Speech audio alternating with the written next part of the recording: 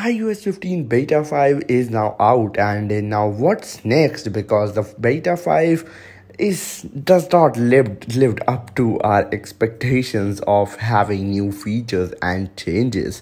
Now Beta 6. I am excited for the future of iOS 15, and I'm going to talk about that in later this video, so be sure to watch this video till the end and click that like button if you are excited, and subscribe button for more videos like these. Let's get right into today's video without wasting any more time. So looking at the previous records and how Apple have been releasing new features and major changes to the OS, well, first of all, it is really hard to predict what's going to happen. I can't be 100% sure, but judging the last betas for how many years, I have a chart on my Mac, and judging from that, I think that Apple will release some major features on the Beta 6, and if not on the Beta 6, probably on the 7 or maybe the 8, but it will happen. Like, take this from me, right? It will happen for sure, because they have already been postponing these major features releases, these hidden features, adding these hidden features that they have been doing for quite a few years now. Earlier it was like the Beta 4 and 5 were the betas when we used to get first few major and hidden features revealed, and till now we do not have, really, to be very honest, we don't have any major feature and hidden features except for the features they talked in WWDC.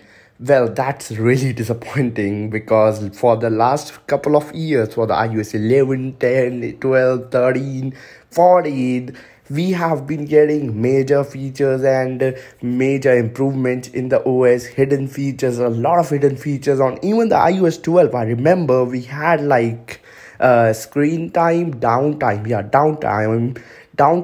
appear on the iOS 12 Beta 5 or maybe the fourth beta, if I remember. So downtime was added in the fourth beta of iOS 12.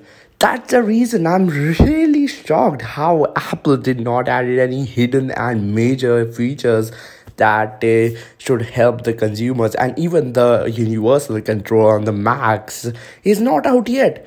I am really surprised by what Apple is doing these days, and especially when they released the iOS 15 Beta 5, we don't have the Monterey new betas, we don't have the watchOS betas, and we didn't even got the iPadOS beta. So basically just iOS updates. Apple have been really unpredictable these days. Lately, Apple, we can't really predict what's going on in the Apple side of worlds, but I am still really excited because we will have more betas, as iPhones will be releasing next month, which means that Apple will be shifting to a 1 week cycle anytime. By anytime I mean like maybe the next week we will get a new beta, so they will shift to 1 week cycle, or if not, like sometimes they have released 2 betas in a week.